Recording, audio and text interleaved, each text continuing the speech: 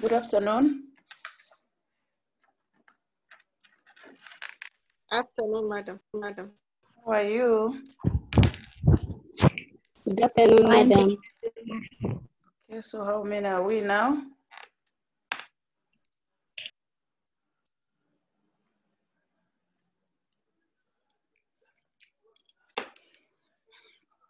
So I'll be following through the notes, and then where necessary, we'll be solving on the whiteboard so that we are faster.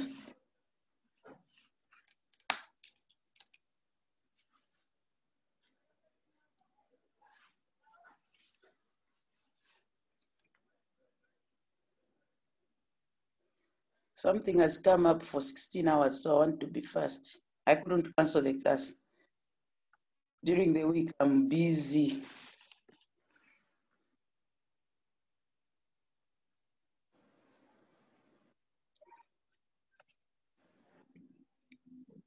So how many are we now? Let me just check. 21. Okay, this is usually around the number that we have. Joshua Gilanda, how are you? I'm fine, thank you, madam. Okay.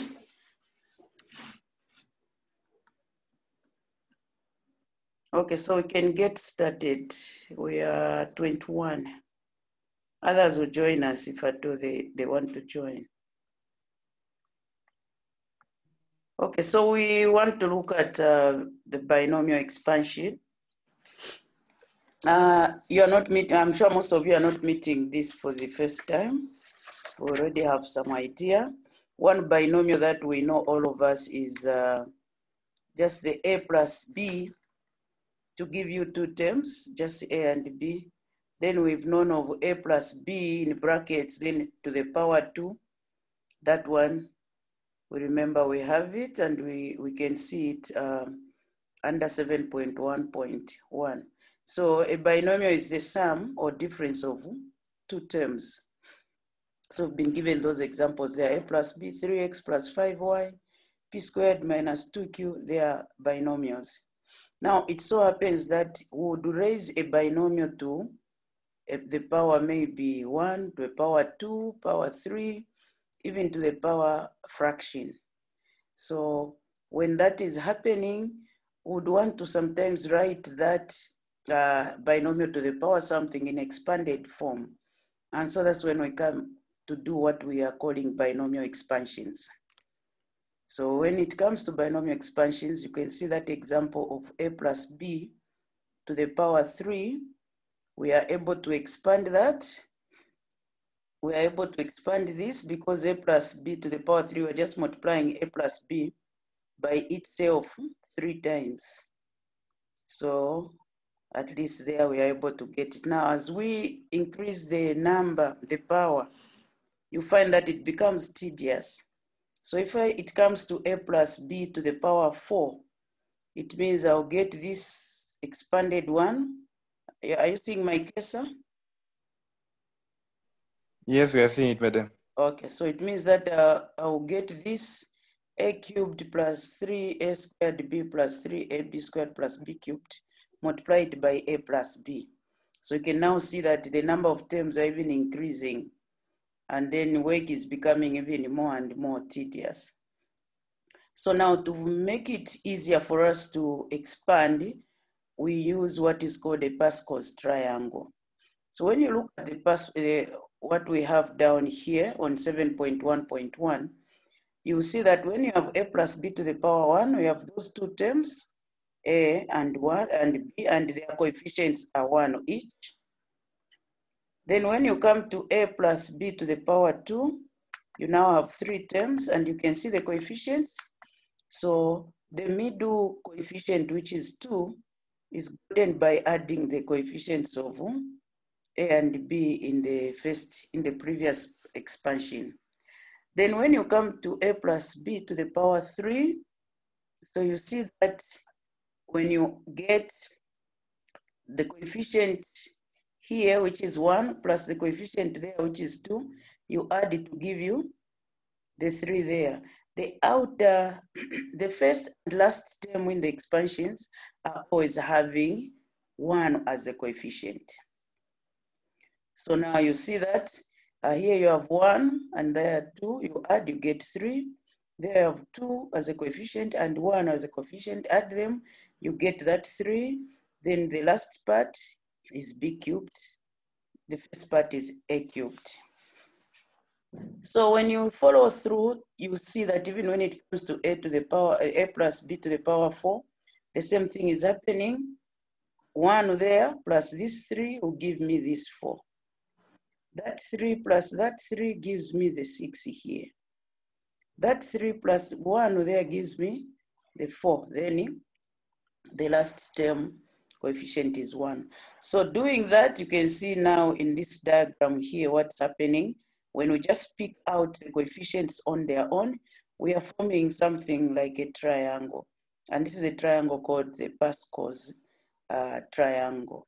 Because if we had a plus b to the power 0, we would have had a 1 up there. So you find that you'd have a serious triangle there.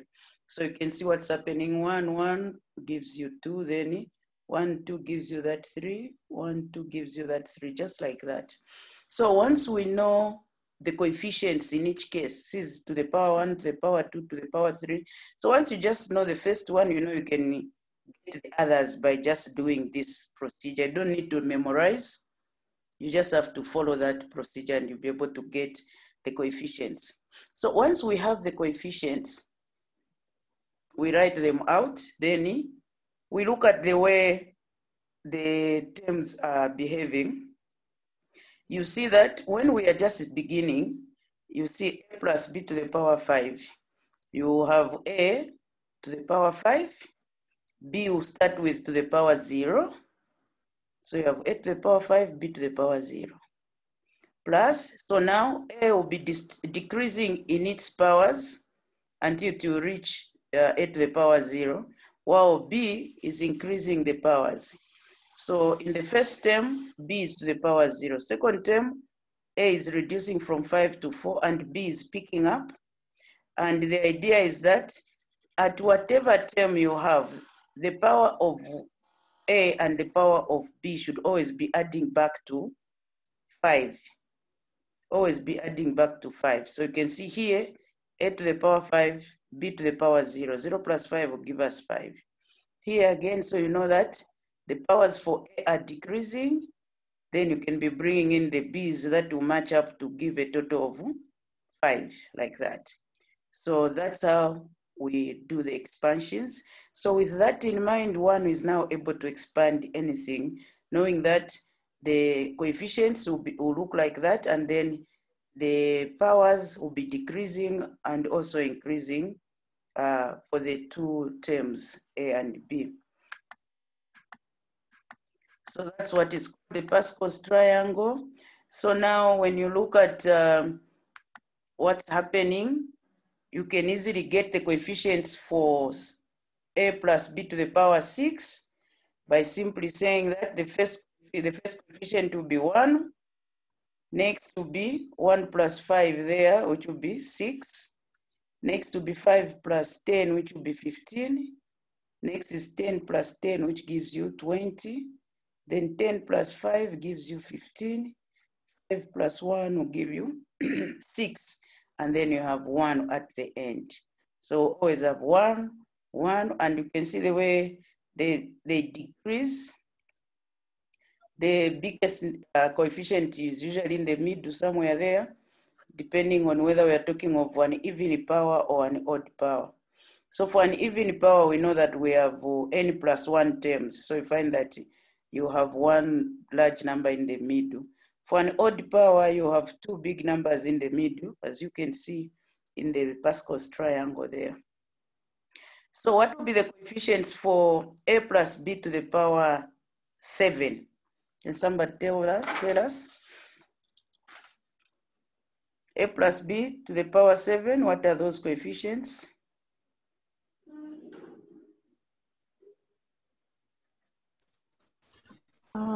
They are 1, 7, 21, 35, 35, 21, 7, and 1. Okay, so we have 1, 7, 21, 35, 35, 7, 1 again. Oh, 21, then 7 and 1. Yes, so it's very easy to get the coefficients. If you already, because you know the previous ones, then you just use them to get the next ones. So by that, we are now able to expand. So when you look at 2x plus 5 plus y to the power 5, so you start by, first of all, listing the coefficients. So for a plus b to the power 5, the coefficients are 1, 5, 10, 10, 5, 1. And then when you take a to be 2x and b to be y, you now start substituting. So we know that they will have the first term having a coefficient of 1, then a to the power 5, that will be 2x to the power 5. Then plus, next coefficient is 5. Then 2x is now reducing the power to 4. Then y has gained the power. Then again, coefficient there is 10. Then 2x to the power 3. Y is gaining y to the power 2. And when you add 3 and 2, you should get back this 5 here. So the powers will always be adding to n there. Again, you come to 10. Then 2x is reducing the power to 2, and y is now at 3. We go until we reach a stage where y is on its own, it has the coefficient 1. Then you have y to the power 5. Then you now simplify. You know 2x to the power 5 is the same as 2 to the power 5 times x to the power 5. And then the other one also follows. So once we are done, that's the expansion that we have. Did we all follow there? Yes, madam. Okay. Then we come to b, x squared minus y to the power 4. So you remember what we have been doing, what we know is a plus b, then to the power a number. So here we know we can write x squared minus y as x squared plus negative y, for us to now follow what we're supposed to do with the Pascal's triangle. So in the expansion of a plus b to the power 4, we know the coefficients are, now we know how to get the coefficients. We have 1, 4, 6, 4, 1. Then wherever there's a, we substitute x squared. Where there's b, we substitute negative y, and expand. We have that expansion there. So in this one, I'll go through quick because it's straightforward until we reach the binomials, the binomial coefficients. That's where we can take a bit of time. So the next one there, root 2 minus 1 over root 2 to the power 6. Again, you can write it as root 2 plus negative 1 over root 2. Then we know the coefficients, they are here. And then taking a to be root 2 and b to be that, we expand. You have to be cautious as you expand, not to miss anything, especially when it comes to the signs. So don't miss the signs. And then you end up getting that. And these ones, all these just add up to 1 over 8. Did you try to go through and see that it really adds to 1 over 8? Yes, we did, madam. Okay. Okay, so let's move to factorials. I know the first part is easy. That's why I've gone through quick. Let's look at factorials. So we know what a factorial is. So if we say 100 factorial, you can see you're multiplying all the numbers from 1 up to 100. I don't know what number you would get. So that's a very big number, which you can either you can usually, because you have failed to find the answer, you just write it in a factor form like that, but it will be a very long expression. So in the end, we use a certain notation which is called factorial notation. So instead of just writing 1 times 2 times 3 times 4 up to times 100, we can just write it as 100 factorial. You know, in mathematics, we are full of symbols. So instead of writing it like that, you write it as 100 factorial. And now we know that n factorial simply represents that. N factorial means 1 times 2 times 3 up to n itself. Or you can start with n itself, then you're subtracting n times n minus 1. So if it's 10 factorial, we are saying 10 times 9 times 8 times 7 times 6 until we reach times 1. That would be 10 factorial. And now, there are times that we try to simplify the notations. So one thing we know is that sometimes we can write n factorial in an expanded form as already shown up, n times n minus 1 times that up to 1. Or you can say, okay, n times n minus 1 times n minus 2. If I decided to end to stop, I can say n times n minus 3 what? Factorial, because whatever is remaining is n minus 3 factorial. Or I can say it's just up to n minus 2 factorial. Or so just depending on what I want to use the expression for. So you will see why we are bringing in this. You can see it in the example that's coming here. So one thing we should bear in mind is that 1 factorial is equal to 1 and 0 factorial is equal to 1. Then the rest of the numbers, you know, it will be straightforward. 2 factorial, of course, is just 2 times 1. It's also just the number itself. So that example there, evaluate 10 factorial. Ooh, what did you get? What's 10 factorial?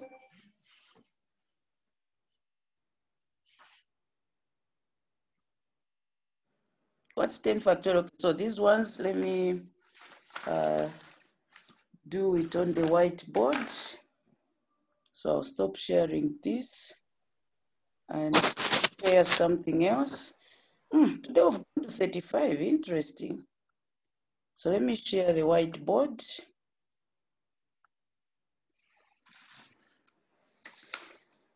Okay, so we want to find 10 factorial. So this is equal to 10 times 9 times 8 times 7 times 6 times 5 times 4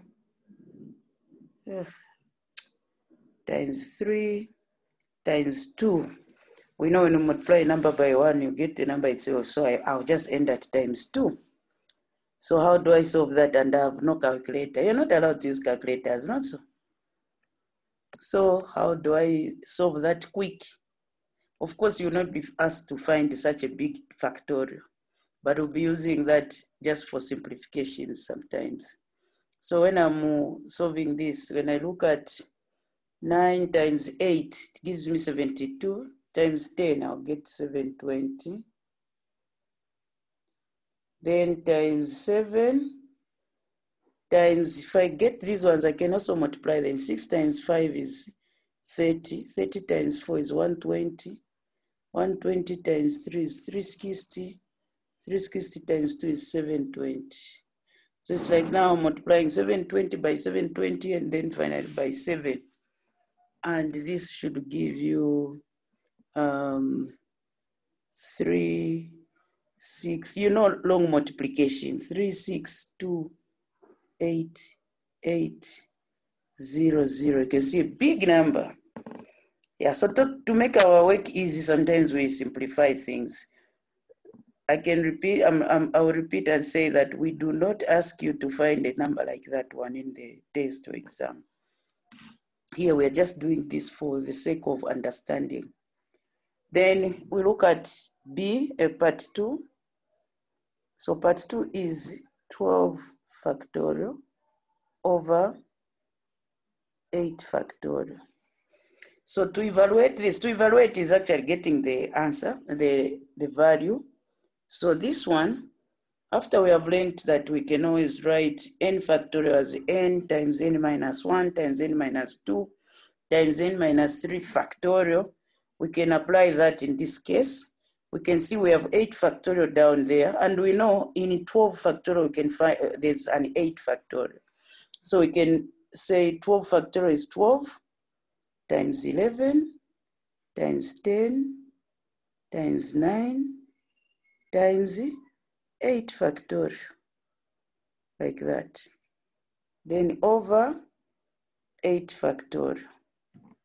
So having done that, we know we can now cancel off 8, which will just give us 12 times 11 times 10 times 9. And what do we get?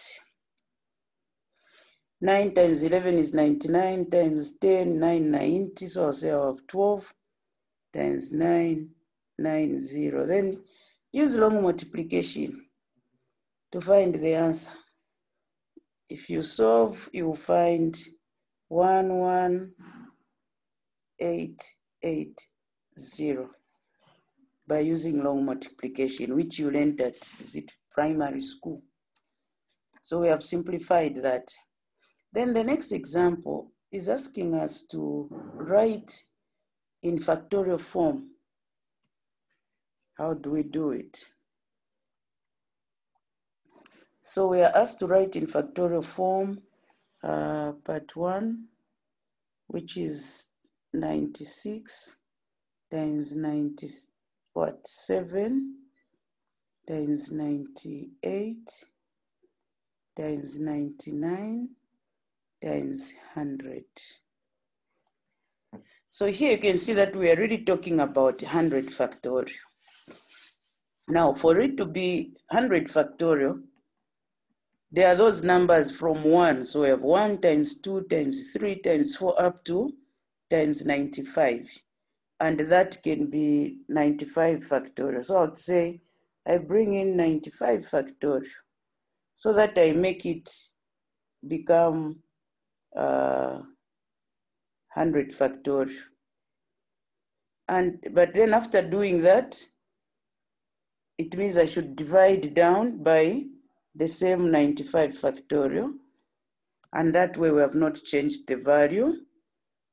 Then times 98 times 99 times 100. So we see that the numerator is now just 100 factorial. Then down there we have introduced 95 factorial. So we have written it in factorial form. Did I lose anyone? No, what we did? No. Okay. Yeah. Then we come to the other one. We have part 2, which is 9 times 8 times 7 times 6, everything over 4 times 3 times 2. So when you look at the numerator, we are talking of something to do with 9 factorial, because we have 9 times 8 times 7 times 6. So you can see that we are going downwards there. So then to complete it, it means we need to multiply by a 5 factorial. So we have 9 times 8 times 7 times 6 times 5 factorial, which we have to introduce down also. Divide by 5 factorial, and then we have 4 times 3 times 2. Can even write it as times 1 there. So then on top, what are we having? We now have 9 factorial in the numerator. In the denominator, we have 5 factorial times 4 factorial. So that's now in factorial notation. Okay. So having learned a non-factorial notation, we really need it in the binomial expansions using what we call the binomial coefficients, because they use factorials a lot. So we are getting back to the other screen. where we can read through, then where we need to solve, there we can solve. Okay, no, I think let me even do it in, okay, let's see, solve on the whiteboard for now. So I want to stop sharing. Do I? No, let me continue. Okay, so we have the binomial coefficients.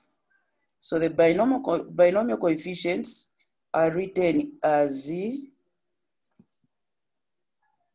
n that, or n. So we're saying n choose R. And what's the definition for that? N choose R means n factorial over n minus R factorial times the R factorial. So that's n choose R. So when we look at what we found above, where we found 9 factorial over 5 factorial times 4 factorial, how can you write it in as a binomial coefficient?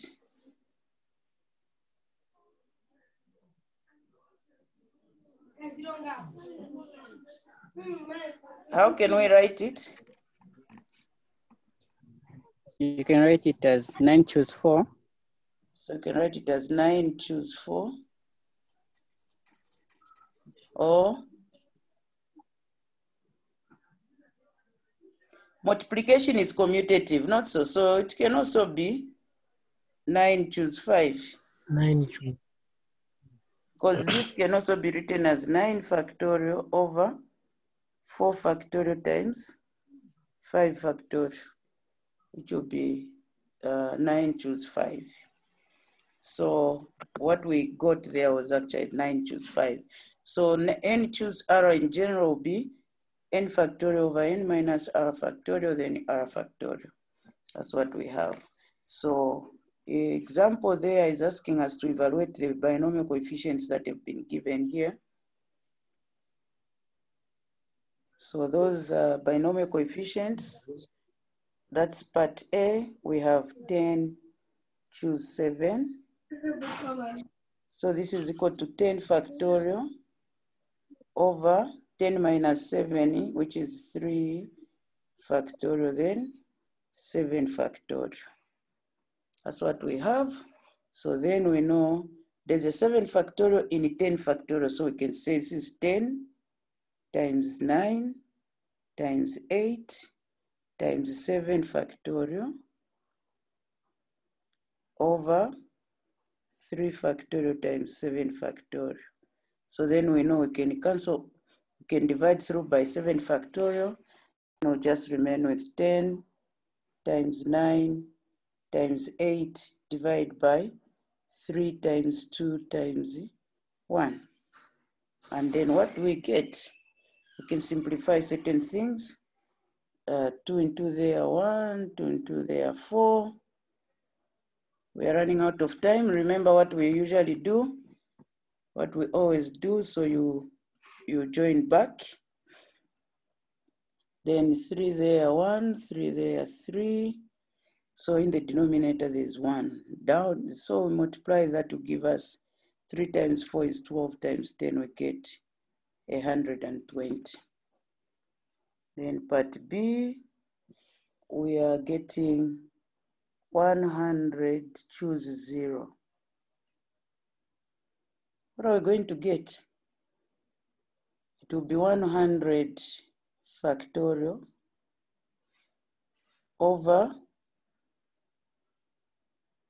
100 factorial times 0 factorial. And what we end up getting, we are just getting 100 factorial divided by 100 factorial, and that gives us 1. So any number, choose 0, you find that to be getting 1. So you see why now the coefficients, the binomial coefficients end up giving us 1. So compare with what we get as the binomial coefficients with the Pascal's triangle. So this one now becomes easier for us. So as long as we know how to get n choose r, then we are good to go. Then 16 choose 1. Part C, we have 16 choose 1. This one is equal to 16 factorial over 16 minus 1, which is 15 factorial, then 1 factorial. So that will give us 16 times, because we know there's 15 factorial here. 16 times 15 factorial over. Madam. Yes? Yes? Why is 0 factorial 1? That is just the way it is. It's 1. Why is it that 0 factorial? I'm saying that's how it is, just like that. It's supposed to be 1. Okay? Can it be proven? We can't prove it. You want to be given to prove? Whoever discovered it already found it to be 1, and it will always be like that. You don't need to prove it. Okay? So 16 times 15 factorial divided by 15 factorial will get 16. So you see that any number, choose 1, gives you back the number itself. Then any number, choose 0, gives you 1. We're following there. That's what we can see from here. You can do it even in general. N, yes, choose 1, that will give us n factorial over n minus 1 factorial times 1 factorial. So that will give us n times n minus 1 factorial over n minus 1 factorial. And it gives you back n. So n choose 1 gives you back n. N choose 0 gives you 1. Those are the two special results. So now from there we move on to the binomial theorem. The main thing, the binomial theorem. So in the binomial theorem, we have an expansion. How many minutes do we have? Okay, about 6. So the binomial theorem says that the binomial expansion a plus b to the power n is found by n choose 0, a to the power n. Now you see why we end up having 1 was the coefficient of a to the power n. Eh? Then plus n choose 1, a to the power n minus 1, then b to the power 1, then plus n choose 2, then we have a to the power n minus 2, and b to the power 2, plus, so we continue like that until we reach, so in general we have n, choose r minus 1, then a to the power n minus r plus 1, then b to the power r minus 1. So you see whatever is being chosen, whatever is down there is the power for b. I hope we've seen that. So this continues until we reach second last term, which will be n, choose n minus 1, then a, then b to the power n minus 1, then plus n choose n, and b to the power n. So that's the binomial expansion in general. You don't really need to start going to draw up the Pascal's triangle, because when the number n is big, becomes tedious also with the Pascal's triangle, because you need to keep adding things. But with this one, it's general. So this one now, you really have to master it. You don't need to derive it from anywhere. So what we know is we have the binomial coefficients, and then we see the way the powers are going. So this is a very important result. So you see again in the powers, in the expansion, you can see that the powers start with a to the power n, and they start reducing until they reach a to the power 0. While the ones for b start with b to the power 0 until they reach b to the power n. And then the coefficients, you can see you start from n choose 0 until you reach n choose n. So it shouldn't be a problem to deal with. Excuse me, madam. Yes? Yeah, my question is, when solving, are we supposed to indicate the formula? Yeah, that's the one you are using. Not so. How can you use a formula and you don't state it? How can someone guess that you're using this formula?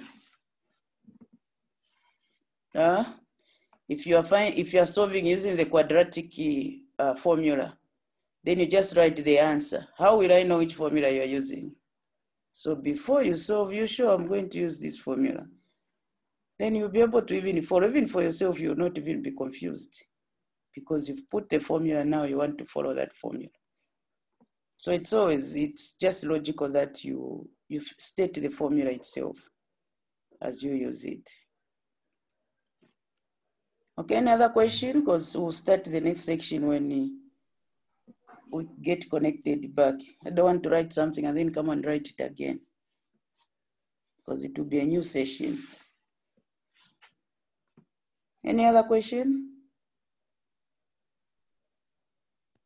If you can run me through the previous formula, my network was breaking, so I couldn't really get most of what you were saying. The binomial expansion, is it? This one. So I'm saying that this is n choose, I don't know which formula you're talking about. It's that same one, madam. Okay. So we are saying that a plus b to the power n is n choose 0, a to the power n, plus n choose 1, a to the power n minus 1, b to the power 1, plus n choose 2, a to the power n minus 2, b to the power 2. So you see the way it is, b takes the number which is there. The power for b is coming from the number which is being chosen. Plus, so in general, the rth term is simply n choose r minus 1. Then a to the power n minus r plus 1. Then b to the power r minus 1.